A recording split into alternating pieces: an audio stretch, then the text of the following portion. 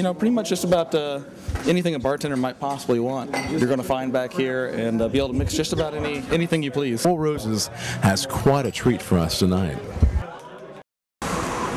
We're having so much fun at Tales of the Cocktail that we followed Four Roses Bourbon down from Hotel Monteleone to the Mixoloseum. So how do we pronounce that? Mixoloseum. Mixoloseum. So it's mixology combined with museum. Because again, we're building a search engine online and hoping to archive all the great drinks we find. We started a nonprofit called the Cocktail Spirits and Online Writers Group, and it's a group now of 25 bloggers. Started with a core group of about 12. It's grown up to about 25 cocktail bloggers. I mean, we have Paul Clark, Darcy O'Neill, Camper English as members, myself, many of the best read cocktail blogs in the world. CocktailNerd.com is yours. That's correct, yeah. That's very cool, man. What are we doing with Four Roses? Basically, Four Roses, they've brought their last marriage release, their single barrel, small batch, and then their yellow label, and they've just created a couple of drinks out of those, you know, bringing together Applejack, Campari, and honey syrup, and then we're serving it over carved ice. That's pretty amazing. I mean, you have my attention, for sure. Well, yeah, join us. Have some nice Four Roses tonight, though. Dang right. I'm ready for it, too. Me too. Replenish some fluids. And what kind of damage are we going to do tonight, Gabe? That's what I'm wondering. We're going to do a little damage. I'm a little concerned about the hardwood floors over here. They're hacking away at the ice, and it's been a glorious and beautiful mess. Carving up some glacier ice here. We're taking this. Now, tell me about the glacier ice. It's a 400-year-old glacier. It's compact snow from Juneau, Alaska, that we've had shipped down here. So it's naturally pure, clean, and it's got this beautiful color to it. And we're carving it into spherical shapes, so we can pour a little wonderful Four Roses over top. About 10 days ago, we went out to the glacier in Alaska, out to the Meltwater Lake, and harvested that ice out of the lake. And then you went to the lake. Yeah, my family lives up there. What are we doing with this? We're just letting it, once we get it to its basic shape, we let it temper down and naturally kind of melt down. We usually use a little hammer to kind of whack out the edges here. These little micro fissures, as they melt, end up smooth, so that once it's done melting, you get this.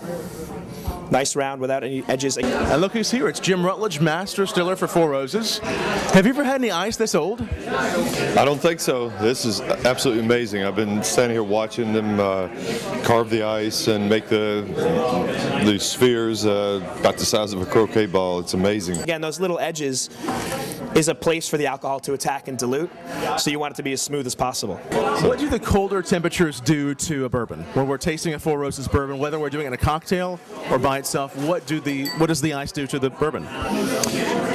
It changes the whole complexity, I think. It's amazing with just if you're having a bourbon neat and add this ice and the sphere that they're making, it's minimum surface, I guess, that comes in contact with what they tell me with the bourbon, and it just opens the flavors up. It's amazing what it does. It surprised me.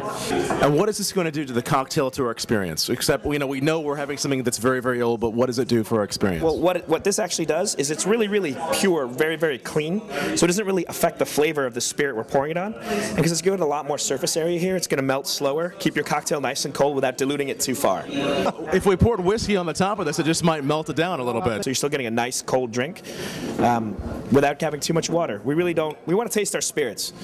We all drank plenty of water. Now we want to drink some bourbon. We need to start pouring then. I want to taste some bourbon too. How many years do I have to wait for this? Is it going to be a few minutes or a few years? Right there. We'll take it. All right, let's do it. Let's do it. I hope I can get some whiskey in because it's... Try it out. I'll give you one that fits.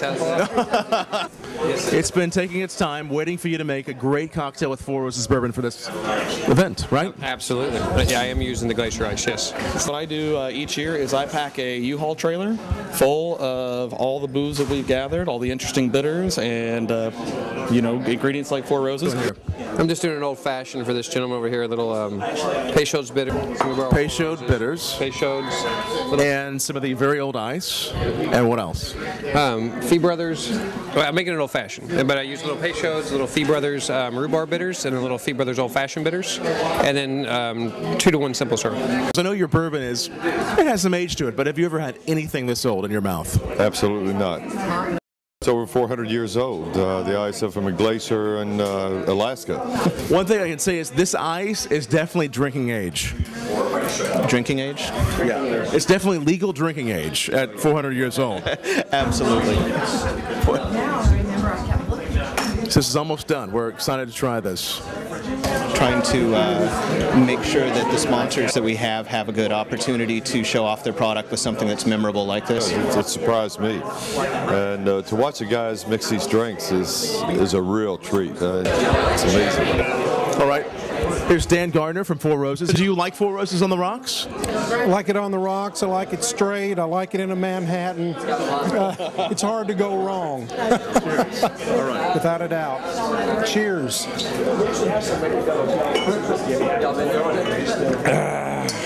No. Can you tell the age of the ice just by sampling that? I think it's going to need to simmer a little bit before.